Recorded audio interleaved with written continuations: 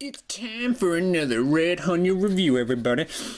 And we're going to be going back to some figures by Papo. It's been a while since I've done another Papo figure here, so I figured it's time. And this is a Papo Dinosaur I've been wanting to review here on the channel for a while. He's been on my to-do list for reviews, and you've probably seen him appear in the background of many of my other videos, so it's about time he gets the spotlight here for review. It's the Papo Allosaurus. So if you collect other Papo dinosaurs, you should pretty much know what to expect here for quality-wise. This is just a really stunning figure. I mean, the detail Papo injects into these is... I still haven't even been able to wrap my head around it. It's a great Allosaurus. Love the paint job they have on this guy, just the way it is. It's kind of like tanny colors mixed with a little bit of brown up on the head, different shades of brown and slight shades of this dark crocodile looking skin almost color. It's not green, but it's almost like crocodile looking type skin color here going down the entire figure. Freaking amazing. The stripes they have on the leg and even going down the tail. All the way down the tail. I mean, would you expect anything else from Papo here on this? Love the points, love it, love it. The detail is amazing. Here's his claws. His little six-pack. His six-pack right there. I'm just kidding. He's got some muscles right there for like his chest-looking area. And the head alone on this guy, I mean, that's just awesome. That is like one of the greatest things I have ever seen. Like many other Papo dinosaurs, he doesn't really have much articulation. The only part on this figure that can move is his jaw, which opens and shuts.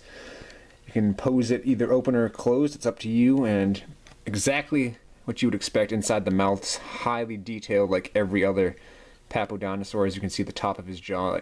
Insane amount of detail for inside the mouth.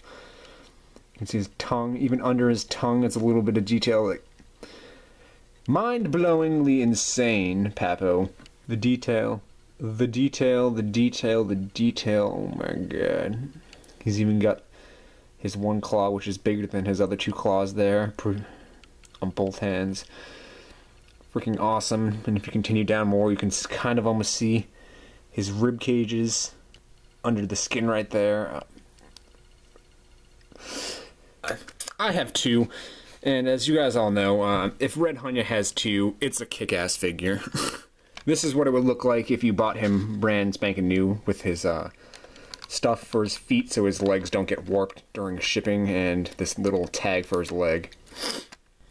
Another thing to notice too, it's not really a huge deal or complaint, but the paint jobs on Papo dinosaurs always slightly vary. What I mean by that is they're basically the same for the most part, but when you get two figures like this and you compare them face to face, you can see the one here in the front has more brown up towards around his eyes, and this other one has a little bit of brown, but it's more dark looking up here by his head. I do believe you guys can see what I mean.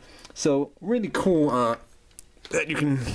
Papo dinosaurs like that are basically the same for the most part, but only the paint jobs vary slightly, only slightly. Not much, So here's how the Papo Allosaurus sizes up here with the stego. If you have the stego, you can use that for size reference, because these two figures are basically the same size. The stego beats him maybe somewhat because the spikes on his back are slightly higher, but not a huge deal. Stegosaurus is a nice figure anyway, the art of Crash Stegosaurus. But yeah, there's not really much else to say about this Papo dinosaur. It's a really highly detailed Allosaurus figure, and I love it. I mean, if you were into Papo dinosaurs, you should already know what to expect with this. It's just a really highly detailed dinosaur figure of this late Jurassic bipedal predator. Big Al. Allosaurus was always another one of my favorite carnivores, right alongside Tyrannosaurus and Carnotaurus. Allosaurus was next in line. And I just love the head sculpt. Freaking awesome. So what do you guys think? Do you have this figure, or are you looking to pick this Papo Allosaurus up? Post in the comments down below and tell me what you think of Big Al. And is he one of your favorite Papo dinosaurs, or, yeah, let me know what you think, and subscribe if you want to stay up to date here with videos that are going to be posted and everything. Subscribing really helps, and I appreciate all the support if you subscribe. But until next time, I'm signing out. I hope everyone enjoyed this quick little Papo review of the Allosaurus. Take care and have a good one.